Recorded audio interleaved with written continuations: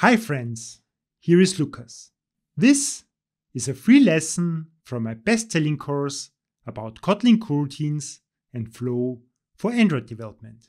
You can find the link in the description to get the course for a nice discount.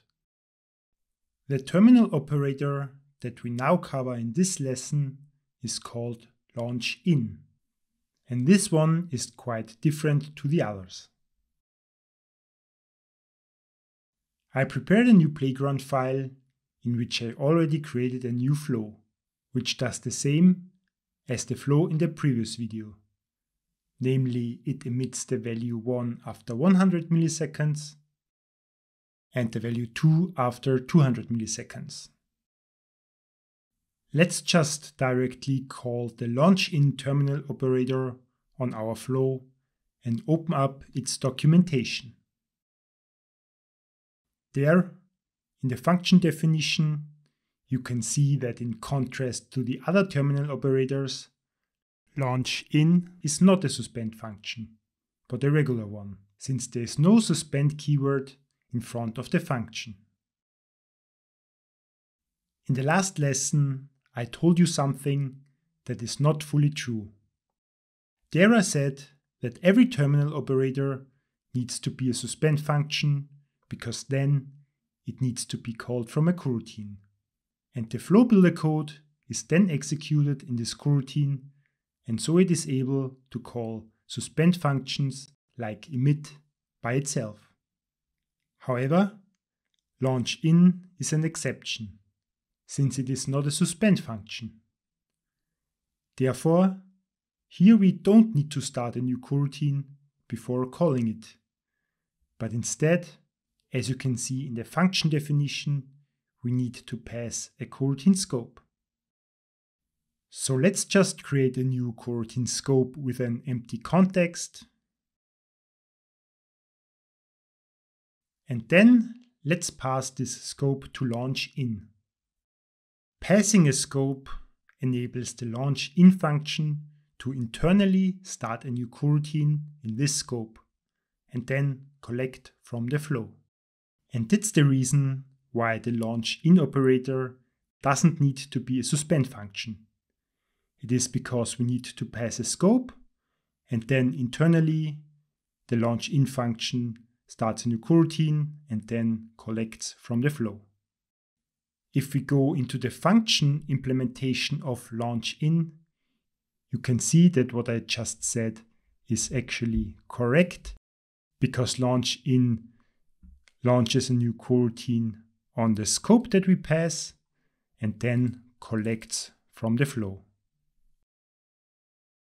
So launchIn is basically just a shortcut for scope.launch and then collect from the flow in the coroutine. Now we have a basic idea about the launchIn operator. But how can we actually perform operations for every emitted item now? With collect, it's easy. We can simply pass a lambda block there. So let's print out whenever we receive a new item. However, when we take a look at the function definition of launchIn again, you can see that we can't pass a lambda block to it, but only a CoroutineScope. So how can we perform operations for every emission in this case? Well, we need to use a new operator for that, and this one is the onEach operator. OnEach is a simple operator that can be called on the flow,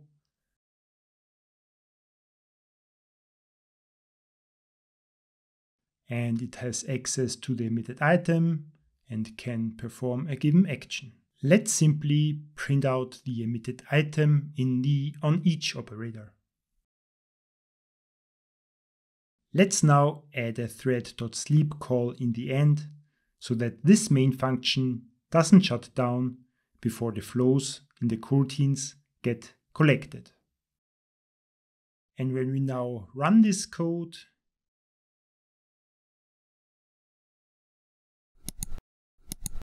you can see that launchIn and collect behave in a similar way.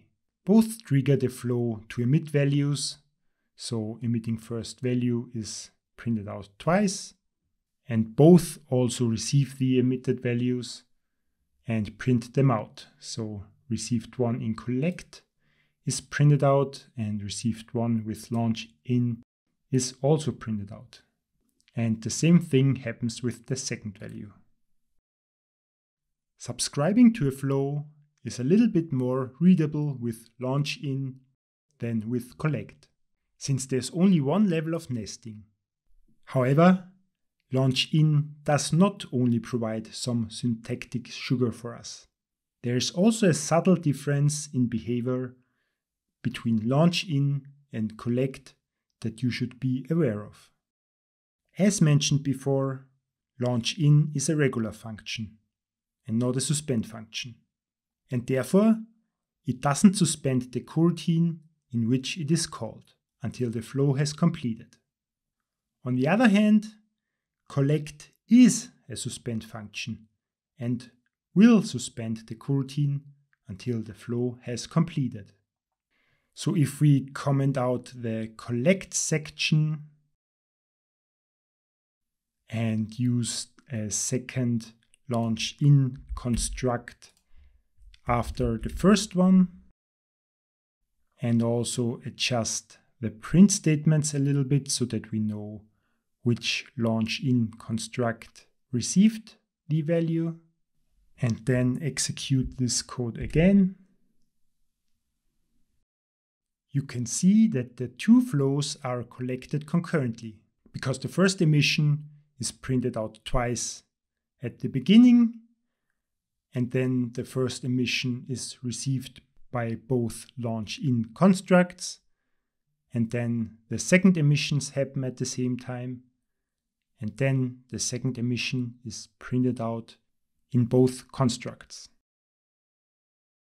On the other hand, if we now comment out the two launchIn constructs and instead collect the flow twice by using the collect terminal operator after one another,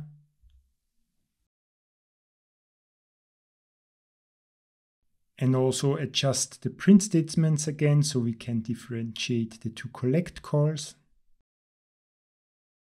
and then execute the code again, then the flows are collected sequentially. So the first item of the flow is emitted in the beginning and printed out by the collect lambda, and then the second item of the first flow is emitted and printed out, and only when the first flow has completed does the second flow start to emit values. As mentioned earlier, this is because collect suspends its coroutine until the flow completes. Only then can the coroutine resume and start collection on the second flow. And that explains the sequential nature of execution here. So here, we only launch a single coroutine and then collect from the flow sequentially. In the launchIn example before, we actually launched two coroutines, and these coroutines then were executed concurrently. In most use cases, you probably want to collect flows concurrently, so you will probably end up using launchIn much more often than collect.